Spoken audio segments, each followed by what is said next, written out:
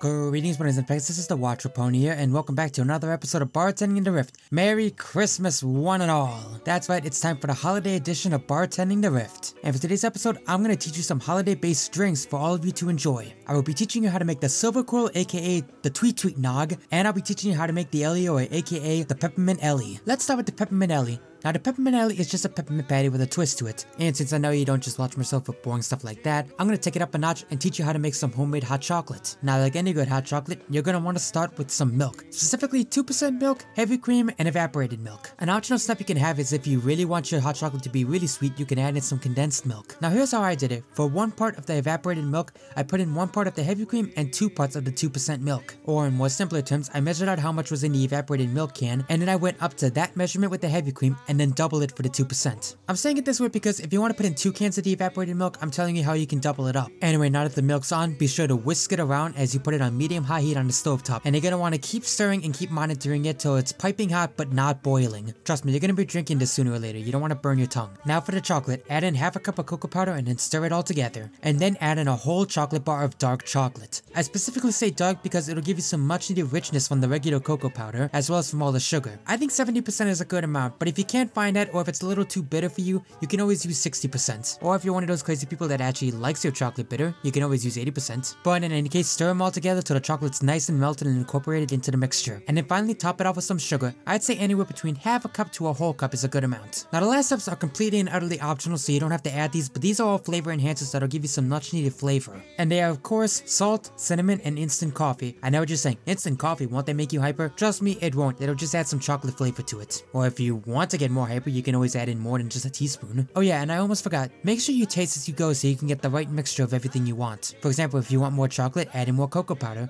If you want some more cinnamon, do that. But eventually, you'll have it all said and done. Once you've let it cool for a bit, go ahead and put it in your favorite mug. Now we can assemble the Peppermint Ellie, which starts with an ounce of peppermint schnapps. Then add in half an ounce of creme de cacao or any type of chocolate liqueur. I have Godiva chocolate left over from the Crimson Cookie, so I'm going to use that. And then finally add in a teaspoon of creme de menthe, cream